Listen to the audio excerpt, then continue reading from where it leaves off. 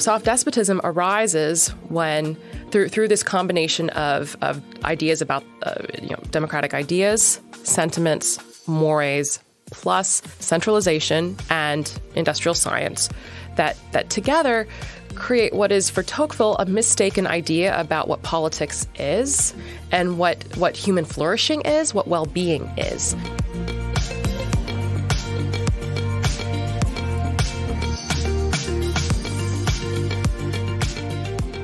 Welcome to Acton Line, a product of the Acton Institute for the Study of Religion and Liberty. I'm Eric Cohn, executive producer. In this episode, we dive into some of the profound changes occurring in American society. Back in the day, social scientist Robert Putnam observed a concerning trend. He called it bowling alone, where Americans were becoming increasingly disconnected from community bonds and support systems. Fast forward to the present, and we see not only a retreat from these vital sources of communal life, but also a rise in loneliness, anxiety, depression, and overall mental and physical distress. Marriage and parenthood are also being delayed or foregone altogether. These developments have far-reaching implications for both American politics and civil life, as well as for the individual's well-being and fulfillment. Taking us back to the roots of democratic thought, we turn to Alexis de Tocqueville's Democracy in America. Tocqueville recognized the unique nature of the democratic social state and the need for a, quote, new political science to navigate its strengths and weaknesses. He explored how the principles of democratic equality would transform our intellect, sentiments, and social norms, painting vivid images of democracy and the dangers of soft despotism that still resonate today. While Tocqueville's masterpiece provides a comprehensive view of American democracy, there are areas he did not directly address. One such topic is friendship, a central element in Tocqueville's own life. Although seemingly absent from his work, we can draw upon Tocqueville's theories, as well as insights from Aristotle and C.S. Lewis to ask, how does democratic equality transform friendship, a fundamental association crucial to human flourishing? Today, Dan Churchwell, Director of Programs and Education here at the Acton Institute, talks with Sarah Gustafson as they explore how democratic equality opens up new possibilities for meaningful connections, while also introducing habits and trends that can erode genuine companionship and push individuals into the, quote, solitude of their own hearts. You can find additional resources in the show notes for this episode, as well as find previous episodes of Acton Line on our website at acton.org/actonline. And if you like this program, you can help us reach even more listeners by sharing it with a friend and leaving us a 5-star review on Apple Podcasts. We welcome your comments as well. Acton Line is available on Apple Podcasts, Google Podcasts, Spotify, or wherever you listen. Sarah Gustafson is a PhD candidate in political theory at Harvard University, where she's completing her dissertation on the thought of Alexis de Tocqueville. She graduated from Davidson College and earned an MA in the history of political thought at Queen Mary University of London, where she won the Quentin Skinner Prize for Excellence in the History of Political Thought. During her years at Harvard, she has had the opportunity to work closely with many professors, including Harvey Mansfield and Michael Sandel. She is also a fellow at the Abigail Adams Institute. Welcome, Sarah. Thanks for joining us. Thank you so much for having me. It's a pleasure to be here. Your topic was really intriguing to me when I heard you, at the conference here several months ago, and really appreciate you joining us for our Acton lecture series earlier today. And like I mentioned, this topic is on the forefront of everybody's mind. I couldn't have planned it better. This morning, the U.S. Surgeon General releases a public health threat announcement. Just this morning, the Washington Post, a bunch of people picked it up on this epidemic of loneliness. And he argues that, government funds should go towards research, should go towards zoning, should go towards mandates in, insurance, et cetera. He just lists this whole litany of how to help fix this epidemic of loneliness. And so tell me a little bit about this idea of how did friendship and Alexis de Tocqueville kind of emerge? Where did you really start getting interested in the combination of Alexis and this idea of friendship? Well, As I mentioned a little bit in the introduction to my talk today, Tocqueville is a liberal, but he's a strange liberal. He has as many echoes, possibly more echoes, with the classical tradition, Plato, Aristotle, even Augustine, than he does with his fellow liberals. He's not a contract theorist. He's not proposing a state of nature. He very much believes that man is by nature social, political, religious, interested, but I would argue that his interest is fulfilled through the fulfillment of his nature, right? Through his social, political, religious nature. And so, though there's been surprisingly little from, again, an academic point of view written on Tocqueville and this question of friendship, because I'm interested in the ancient political philosophy tradition, Plato, Aristotle, and because I just love thinking with Tocqueville, thinking creatively, philosophically, as well as studying what he actually did say, it sort of came to me that why has there not been something written on, or more rather written on Tocqueville on this topic of friendship? Is he making a statement about democracy by not addressing friendship head on in Democracy in America in the way that he addresses the family, marriage, the education of women, the relationships between bosses and employees, and how that differs from the relationship between aristocratic relationship between servants and masters? So that was one genesis of the project. But also, I think, I like to be an observer of politics, of human nature in particular days and ages. I've been a PhD student and PhD candidate at Harvard for about 6 years now. I'm finishing up this year. And so it's been very interesting to me as a millennial to watch younger generations approach friendship, approach technology, think about okay, you're going to have to cut some of that stuff out. But it's just, I think younger generations are increasingly devoted to certain forms of technology, right? That's not a remarkable statement. Sure. But there are also members of the younger generation who are wondering how things could be otherwise because they see the possibly pernicious effects of a TikTok, all these sorts of things. And so, again, as someone who likes to observe human nature, who likes to observe politics, and who cares very deeply about the welfare of my students, welfare broadly understood, I found myself drawn to tackling this subject of, does Tocqueville offer us any resources to think about the shape and contours and strengths of human relationships under democracy, and whatever their weaknesses might also be. Now, for our listeners, I mean, many might be, familiar with the basic idea of Alexis de Tocqueville, but he's writing about 200 years ago, or visiting at least America 200 years ago, and then writing on it a little later. Can you give just a brief intro of what was his project? What was he doing? Yes. So Tocqueville was born in the early 1800s in France. He's the son of an aristocratic family. His grandfather on his mother's side, or maybe great-grandfather, you might have to excuse me on that. But his ancestor on his mother's side was an Enlightenment-era French reformer named Malesherbes, who actually came out of retirement to defend Louis XVI as he was being tried before the revolutionary tribunals.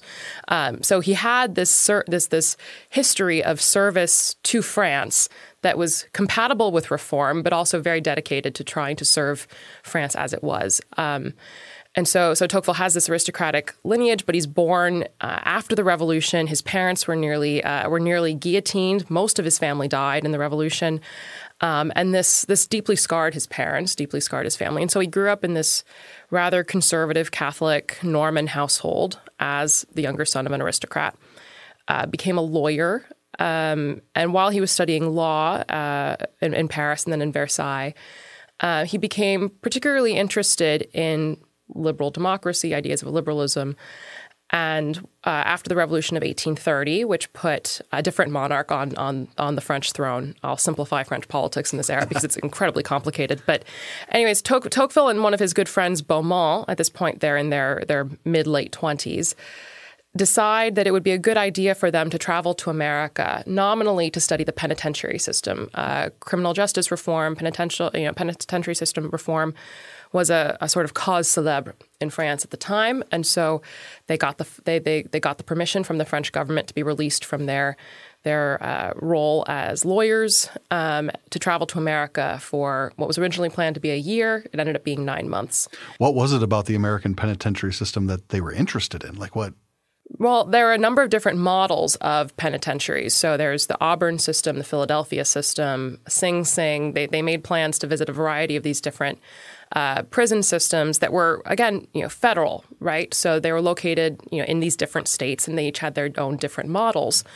And so, Tocqueville and Beaumont very much wanted to see, was there a model that they could pick up and bring back to France, adopt it or adapt it in some way for the particularities of the French system? But they wanted to draw inspiration. And as they're traveling through America, they begin to be inspired that maybe there's more here that we can write on than just the penitentiary system. Beaumont goes on to write, and Gustave de Beaumont and Tocqueville were essentially lifelong friends. Beaumont was one of the last people to visit Tocqueville before he died. There's a Tocqueville scholar, Seymour Drescher, who says that you can understand them at many points as having a kind of intellectual division of labor. So by the end of their time traveling through America, they write their report on the penitentiary system. It wins them accolades, and Beaumont begins to write a text called Marie, or On Slavery in the United States, which was a rather strange text because it was both a novel and a kind of commentary on the relationships between Indigenous Americans, Black Americans, both freed and enslaved, and white Americans. And Tocqueville begins the project of writing Democracy in America, and eventually he produces 2 volumes. Volume 1 is published 1835, Volume 2 published 1840. Volume 1 made him a celebrity overnight. Volume 2 was relatively less popular, though I think John Stuart Mill hit it on the head when he said that it's harder to. Volume 2 is much more philosophical than Volume 1. Volume 1 is philosophical, but it's also sociological. It's the descriptions of the township. These are the parts of Democracy in America we often assign in political science courses in the United States. And so these two books make Tocqueville's career, and he goes on to have a career as a politician and a policy wonk before eventually serving in the government as foreign minister after the 1848 French Revolution, and eventually retires because he doesn't support Napoleon III, and dies a few years after he wrote his last text, The Ancien Régime and the Revolution. So were those 2 books or the 2 parts of Democracy in America, were those all based on the notes from his 9 months, or did he return to America? They were based on the notes from those 9 months and additional research that he conducted from France. So he hired a number of English-speaking research assistants when he returned to France, and dove deep into Jefferson's notes on the state of Virginia, the Federalist Papers, a variety of different kinds of jurisprudential, legal, political texts on the United States, but also philosophical texts. And that certainly comes across more in Volume 2, the 1840, the second half, than Volume 1. So he continued his research, continued to mull over what he had seen, and to try to draw from the particular facts that he saw on the ground to form a general theory of democracy in America, but also democracy as a social state more broadly. Well, the way it persists to this very day is emblematic of how impactful it has been over the last 200 years. And before we get into some of his ideas about individualism and soft despotism, let's rewind about 2,000 years or so. I used to be a professor, taught for about 10 years. And one thing by my second year, I taught Introduction to Philosophy.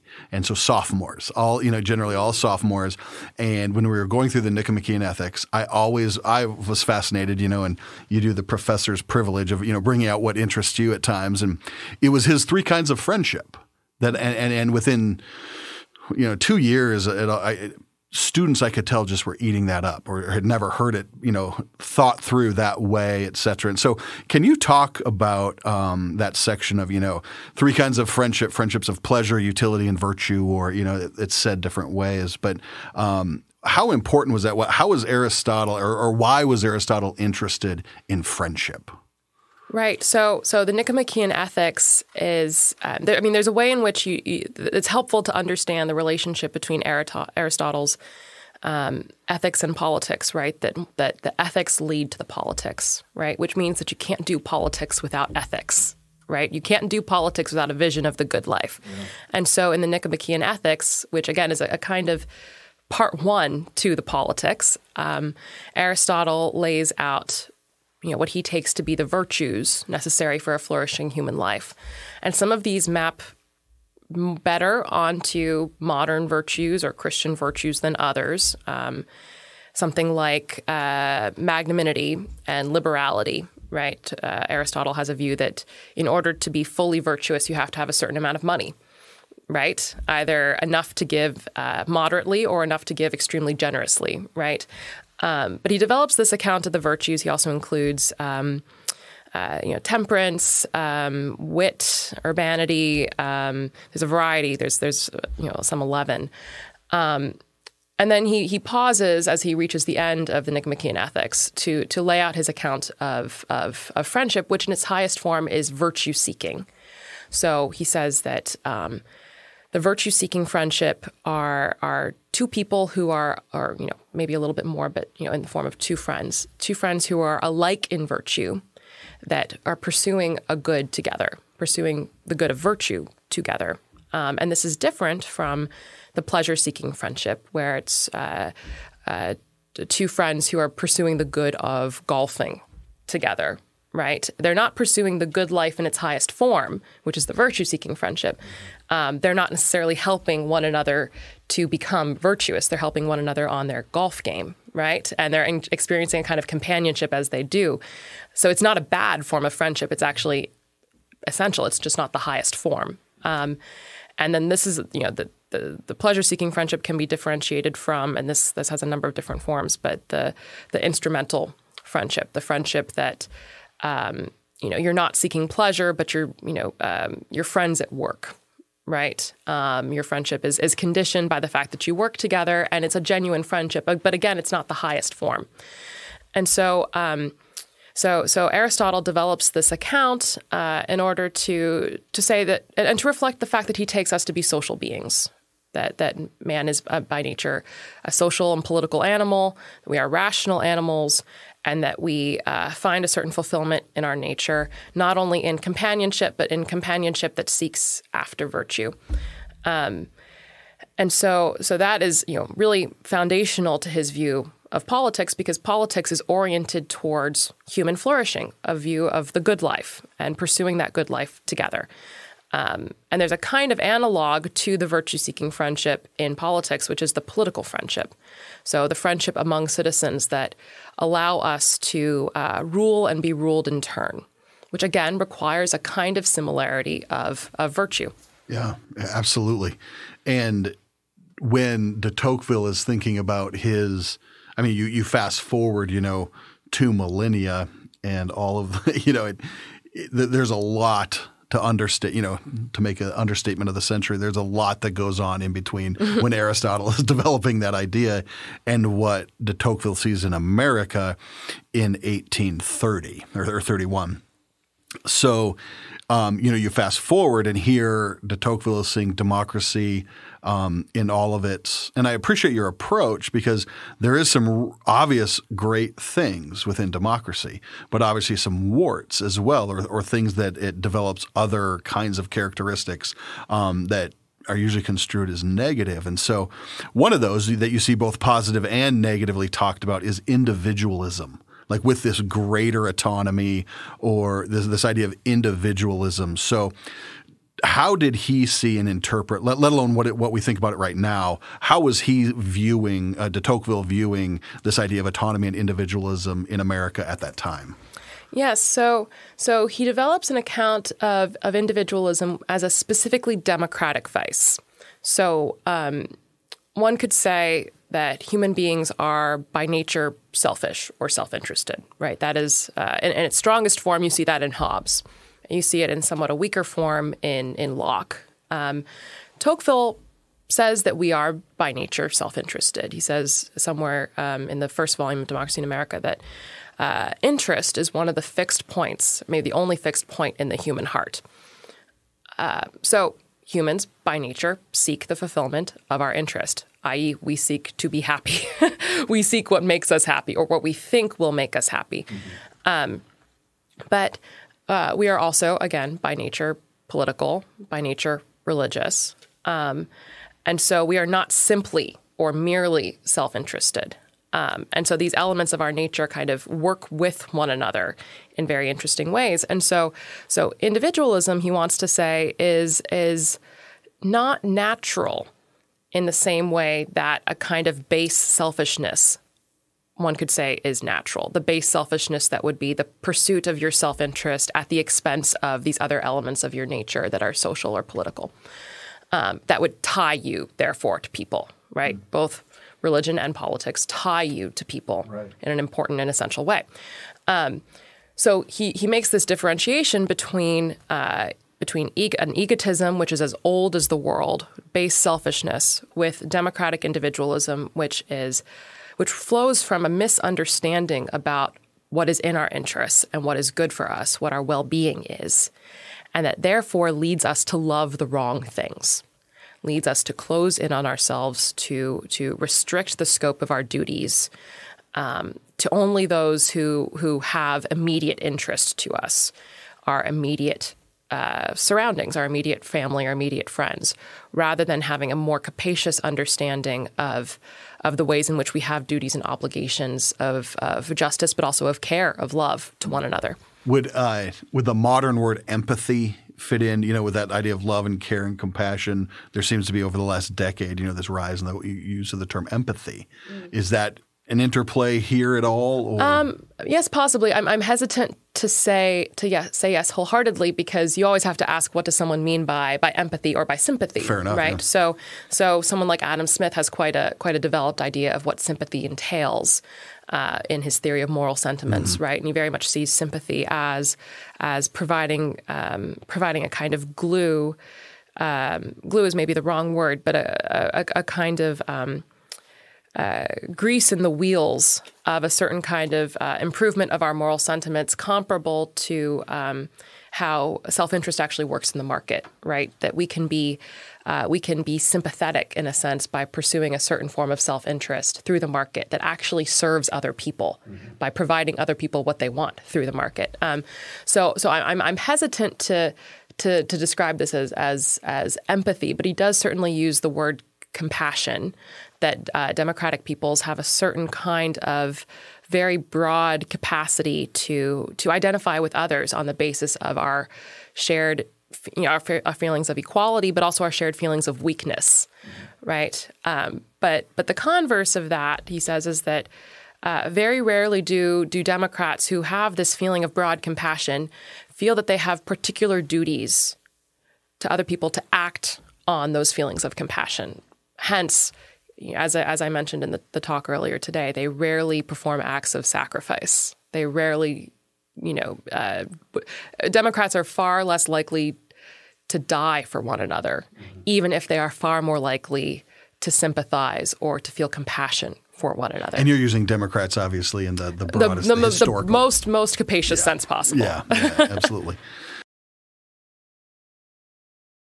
Another point that I thought was interesting and related in your talk was that in Democracy in America, he doesn't explicitly engage friendship or friendship as friendship, but you find it more, though, explained biographical or in his letters, et cetera. Can you just talk about that a little bit, how from his life, you perceive that friendship was important?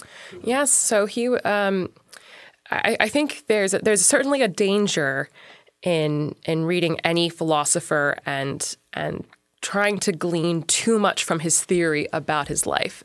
And yet you can always learn something. I think the history is actually fascinating, and it's a mistake to ignore it. So Tocqueville was known for being rather shy, for often being melancholy. He was not as gregarious as his friend Gustave de Beaumont, with whom he traveled through America.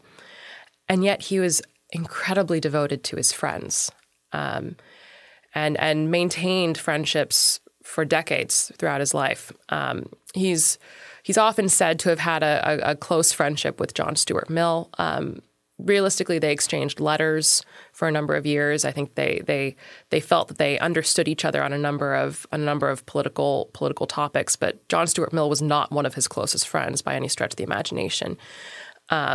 These other friends of his were instrumental in helping him to formulate his ideas, in thinking about subjects he was struggling with, such as the relationship between the church and the state, Catholicism and liberty. Even early on in his career, upon returning from America, he found himself in a position where he had to defend one of his dear friends, Louis de Kergolay, as a cousin, one of his oldest friends, defend him in a trial because Kergolay had participated in a plot to overthrow the new monarchy. Wow. So Tocqueville steps in and acts as helps defend him in this trial, despite not sharing Kergolay's political beliefs. So he really went to bat for his friends, really appreciated them, loved them very dearly.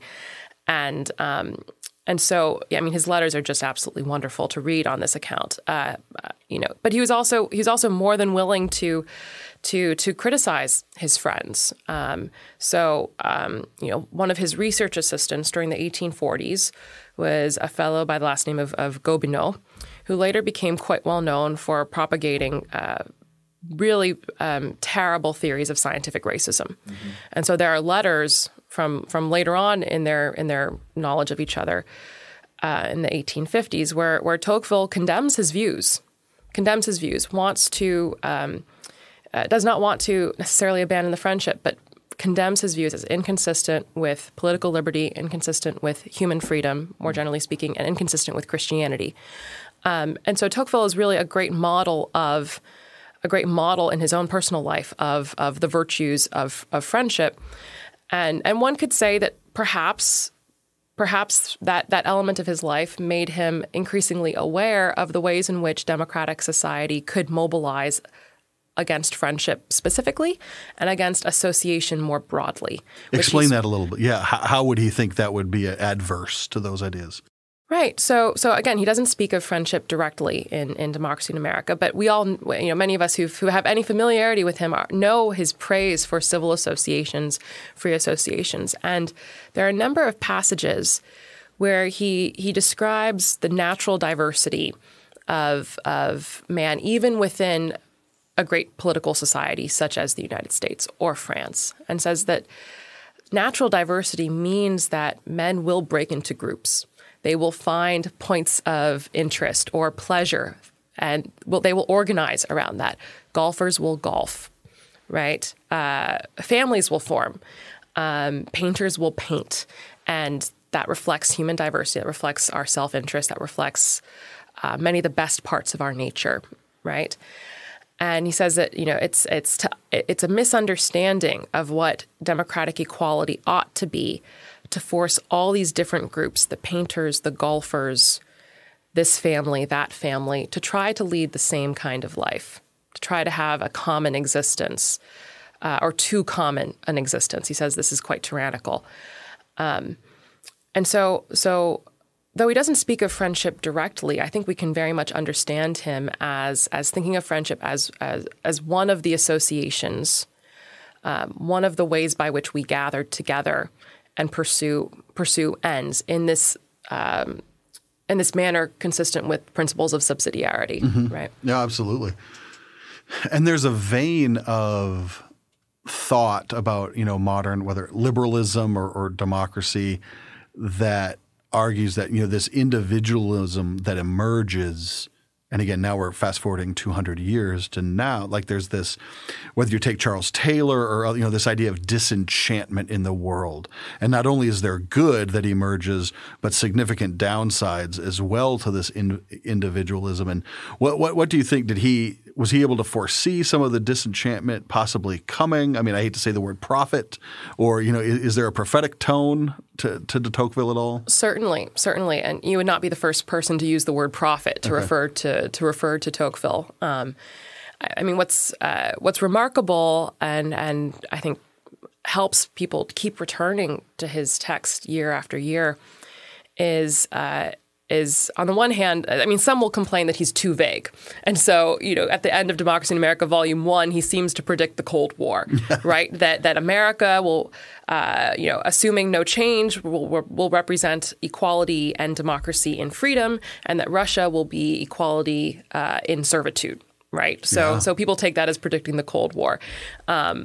Skeptics say this is a very broad and vague claim that's, it's hard to say this is a prediction of the Cold War precisely. But he does have an incredible insight, and it's a creative insight. It's a kind of political imagination that I think is necessary to do political theory and political philosophy well, and that I think I take it as important to when I'm teaching political theory to sort of awaken students to this possibility, right? That he has this capacity to think creatively about the possible unraveling or the possible logic of a sequence of events that could lead, as Democracy in America finishes, with soft despotism, right? Which soft despotism which includes not just the individualism that you've pointed out, right, but is the combination of democratic misunderstandings about what human well-being is, what humans are, what we ought to love, to think, and then to love, how we ought to behave with one another, as well as these greater systemic, one could say, forces of administrative centralization and industrial science. So, I mean, you're speaking of prophetic. You're prophetic because that was my next question. You answered a question in the earlier lecture, and I'm going to paraphrase what the question was. But you I think, used a quote that 50% of Americans have less or three friends. I think three or fewer. Yeah, three or fewer friends, and somebody in the audience mentioned, well, is that just kind of self-reporting? Is that really real? And you said, well, people, this soft despotism, according to de Tocqueville, it leads people that it might be a possibility people don't know what they actually need. Or I mean, explore that, because that's kind of provocative for you to say. I mean, I made me think. I'm like, do I really know what I need? I mean, it help unpack that a little. Certainly. Bit. So. And this is where I think, Tocqueville, as brilliant as we all know him to be, is actually undersold in his brilliance. Because if you look at this, so the discussion of soft despotism falls at the very end of Volume 2. So the last thing he wrote, published in 1840. The structure of the text of Volume 2, Part 1 begins with the ideas, begins with the intellect, the impact of democracy on the intellectual movement is the way he describes it. And there he outlines democratic ideas of the good, the nature of intellectual authority. Here he harkens back to some of his writings on the tyranny of the majority and develops them further. He says that Democrats, because everyone is equal, believe that their opinion has the same weight as anyone else's opinion, but that makes their opinion infinitely weaker to the opinion of the crowd, of the majority, right? So there's this kind of cognitive dissonance where, on the one hand, we take our opinion as extremely valid, but we also are more than willing to defer to the opinion of the majority, right? Taking them as having sort of the collective stock, right, of wisdom. From there, he argues that Democrats will be particularly inclined to believe in very general and generally applicable ideas, to come to endorse a kind of pantheism, to believe in the broad forces of history shaping history as opposed to individual human liberty. And here I'm glossing over a very rich section of the text that is worth reading. But broadly speaking, he wants to start this second volume with thinking about democratic ideas of the good, right? What Democrats conceive of as good and as true. Part 2, the sentiments. How do these ideas about what is good or what is true change what Democrats love, what they pursue, what their idea of well-being is? And here he outlines that Democrats have an insatiable desire for equality at the expense of liberty, that the pursuit of too much well-being, particularly if that well-being is understood principally according to material things, not as a mix of spiritual and material, which is what Tocqueville takes humans to be, both spiritual and material, that too much pursuit of well-being actually undermines real well-being and leads us to become more like brutes and less like men.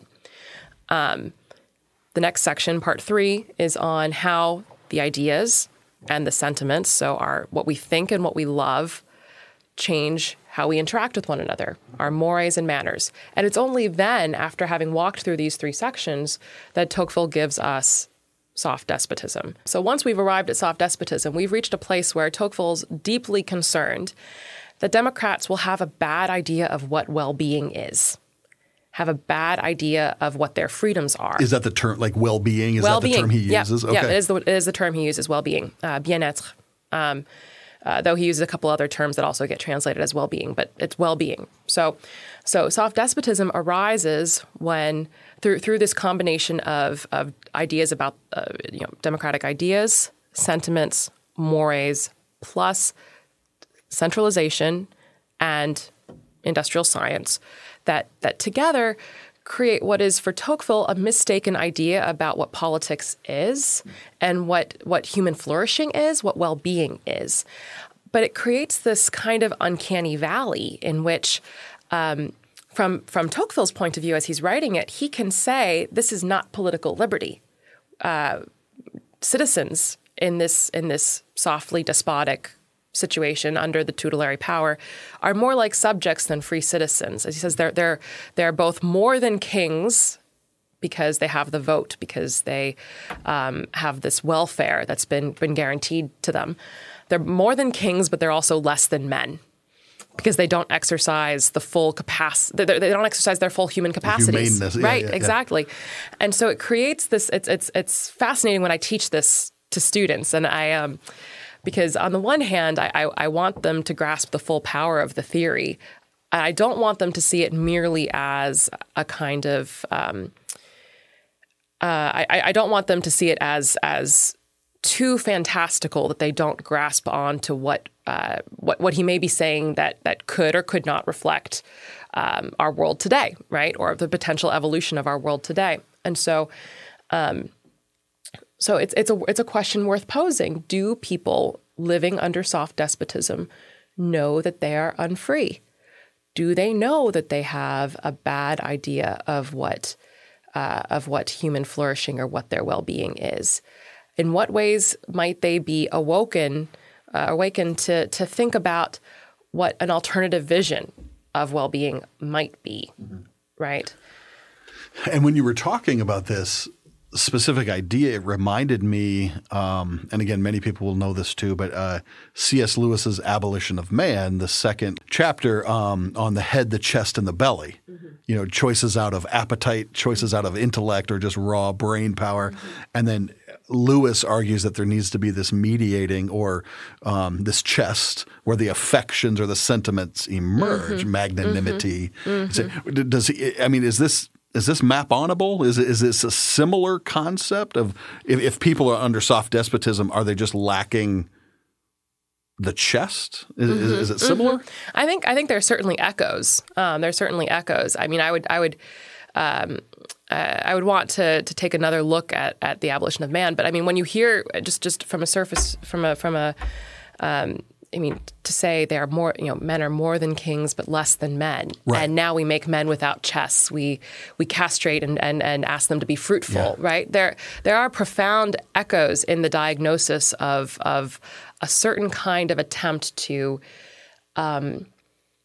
overcome nature technologically. Because that would have been 100 years later, almost on the nose. Absolutely, Yeah. absolutely. And I think one way that you can very productively understand some of what's happening in soft despotism, right, is it's the imposition of a kind of science, right?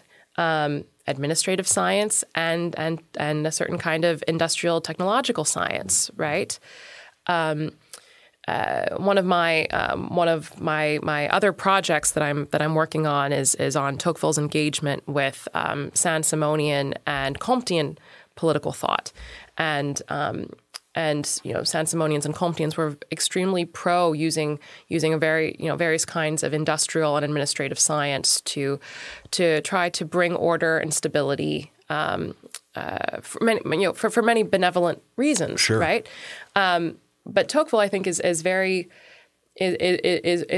of gaining that, of trying to master certain elements of human nature in the name of stability, because he would prioritize, he would prefer restlessness in liberty to a sort of stationary inertia that does not allow man to be fully himself. When he was looking at, because you said, he was a politician, right? Mm-hmm. And so there has to be a little bit of utilitarian or pragmatism as he's looking at, some of these ideas, right? You said you mentioned he was interested in railroads, and I mean he had to be very practical, absolutely, in certain senses in his job. But where does the industrialism, technology and the future of work and all the conversation about AI right now, is a fact. Many people. I mean, you can't escape the conversation really about it. How in his era, did he see industrialization? Did he see it as a control mechanism or something that is absolutely needed as the age emerges? Yes. So as a matter of his theoretical work, he's often criticized for being insufficiently attentive, particularly when he's traveling through the United States to the Industrial Revolution. He didn't visit Lowell, Massachusetts, for instance, which was well known in France at the time. A number of other travelers to America did visit Lowell. He doesn't speak at length about. And why would it be known in France at the time? Because there's a great deal of interest in trying to use industry and use industrial science production to restore the social fabric. That's, the Saint-Simonians, a variety of different kinds of liberals, but also utopian socialists who are very invested in this. Fourier, Owen, there are a variety of different kinds of utopian socialists who believe that industry is part of the answer. So Tocqueville doesn't pay attention to that. He follows the situation of the Bank of the United States because of his interest and his dislike of Jackson. But he's often criticized for being insufficiently attentive to matters of political economy. But that having been said, he does have a very famous chapter where he considers posits that a new aristocracy will arise from the development of industry, and actually cites Adam Smith. He makes a reference to the pin factory from Smith's work, famously, and Tocqueville ponders, what will this new aristocracy look like? We know what the old feudal aristocracy looked like. Well, the benefit of the old feudal aristocracy was that lords had very clearly defined duties and responsibilities towards their serfs. That were historic, ancient, traditional, clearly defined. The new aristocracy that might arise from industry does not have that kind of relationship with its working class. This is the liberal, this is the progressive Tocqueville coming out here, right? And so Tocqueville's critical of a potential future where by virtue of the contract, the new aristocratic industrial class treats workers poorly. Says that they fail to have the same kinds of moral obligations to them as ancient aristocrats had to their serfs. So Tocqueville is very interested in the potential problems that industry as it's really getting going in this 1830s, 40s, 50s might encounter, and the ways in which it echoes and does not echo earlier forms that they've seen. In his political or in his life as a politician, yes, Tocqueville was very interested in rail. I mean, scholars speculate he was interested in getting a railroad out to Lille and to parts of Normandy because he didn't like traveling by stagecoach to Paris. So some of it was possibly self-serving, right? Yeah. But no, he was very interested in trying to capture these new developments to try to make life better for people, right?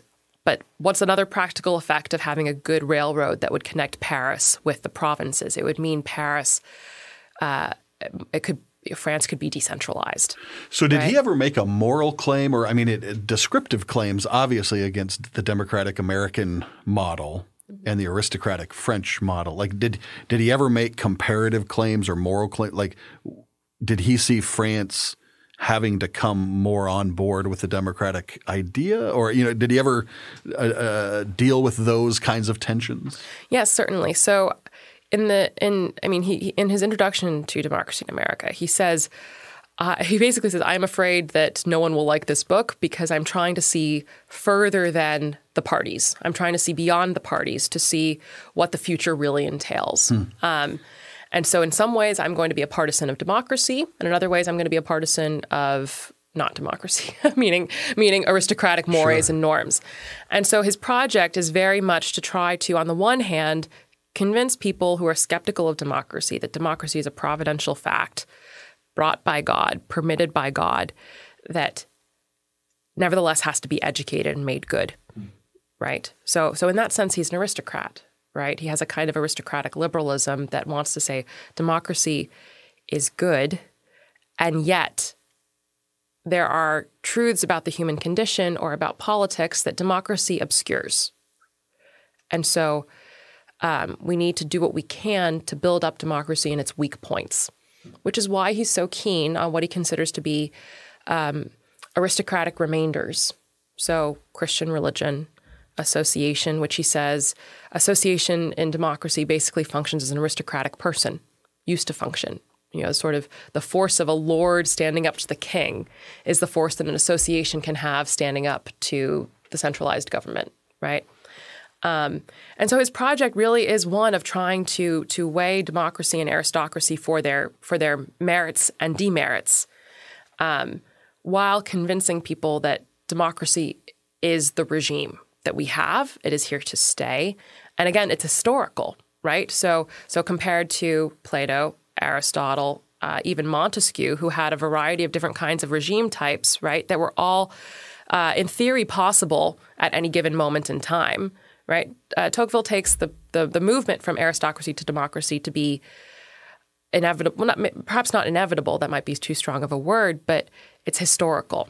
We can't return to aristocracy on Tocqueville's view, but we can try to preserve the truths about the human condition that aristocracy upheld particularly well, truths like liberty, a certain kind of diversity, a certain kind of freedom, and try to build those into democracy, both for the sake of democratic politics in its best form, but also for the human condition. Yeah, I wonder what he would say. Again, just this morning, on Twitter, they were posting videos of – you're probably very familiar with the upheaval in France at the moment with Macron changing the retirement age from 62 to 64. Is that right? It's 2 years. I think it's 62 to 64. And the videos that were released today were these large-scale demonstrations and the police going in to physically fight them. And they're all in riot gear. And the two videos that were wildly viral today were Molotov cocktails thrown from the roofs onto the dozens of police officers catching on fire. Mm-hmm. All at once, just revolution. Yeah. If we see that, that's and so I wonder what this is purely speculative, right? But I wonder does his own home country, is it dealing 200 years later with some of these issues? Because it's not fully aristocratic France, right? You know, in the modern age. I guess where I'm trying to go with this is about every decade there seems to be a book, even though 200 years ago, and this is a core text, but every decade, in America, the quest for community, and then bowling alone. I mean, I could have written 100 books down probably, and more recently, deaths of this concept of Angus Deaton and his wife engaging this idea of deaths of despair. So you have sociologists, historians, economists, all kind of touching on these things within, and these again were American, the three books I just mentioned, but. Do you see, de Tocqueville's core message still needed and still applicable for today? Because I've heard some people, it was 200 years ago, and we've so evolved beyond that. I've heard arguments in engaging that it might either not be useless, but it was a historical artifact, and now we need to move on. Do you still useful for today? I certainly think it's useful for today, and I think there are some wonderful political scientists, political theorists who are, in one way or another, sort of carrying on the tradition that Tocqueville started, right? So you mentioned a few, but I might add, the philosopher Matthew Crawford has written a number of books. I'm quite a fan, and I've actually used his writings from his latest book, Why We Drive, to help students think about the pluses and minuses of certain forms of Republican liberty compared with the safety or the safeguards that maybe not soft despotism, but some sort of centralized authority might provide, right? And to have that debate.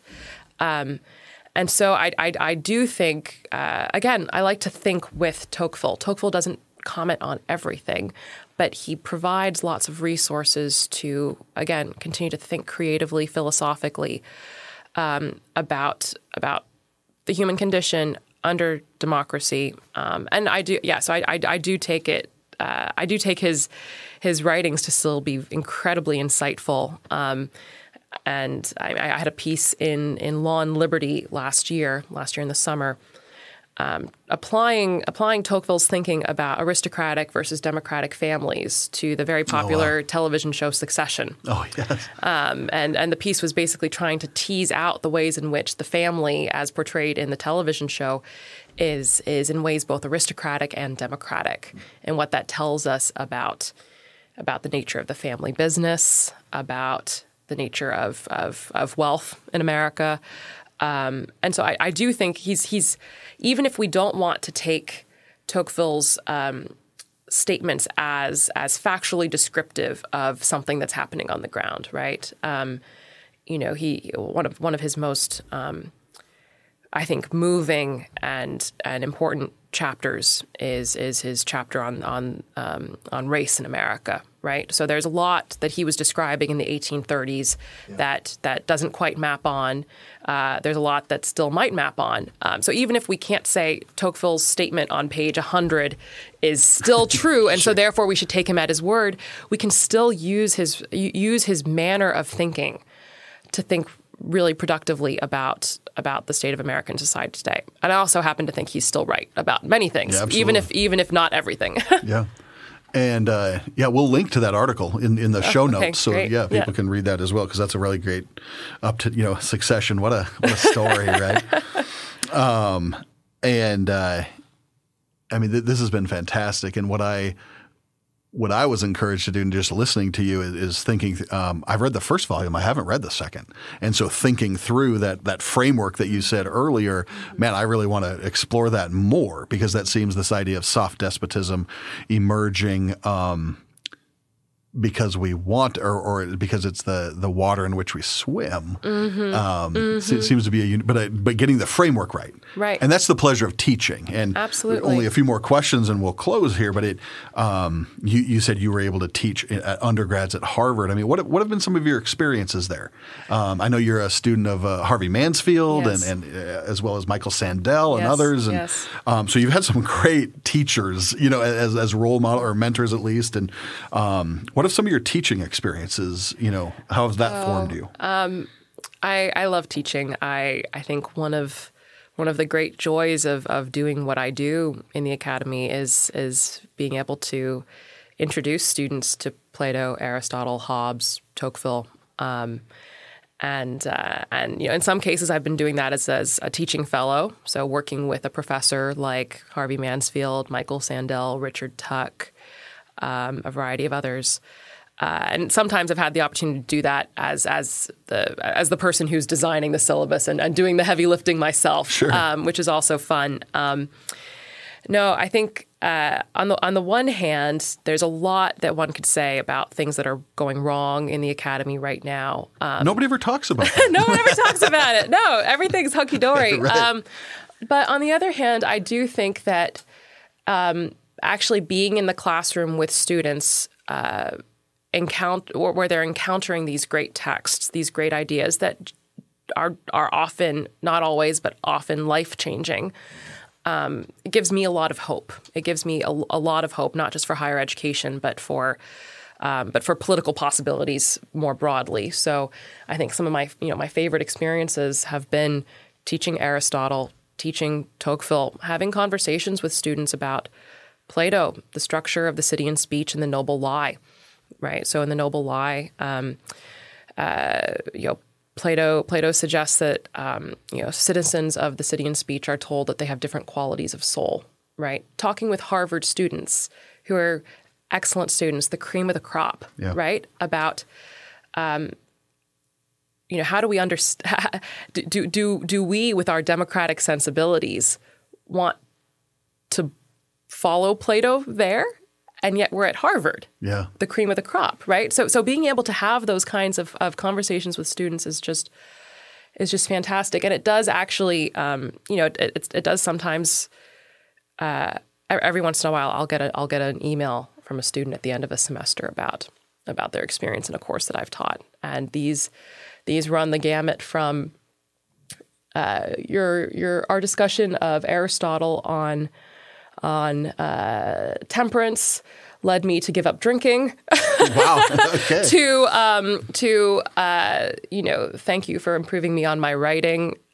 Reading Plato has brought me closer to my Muslim faith. I got that once. I have gotten student emails to the effect that I was reading Dostoevsky and it made me think of Pascal and Tocqueville, and it turns out Dostoevsky was familiar with at least Pascal. Yeah.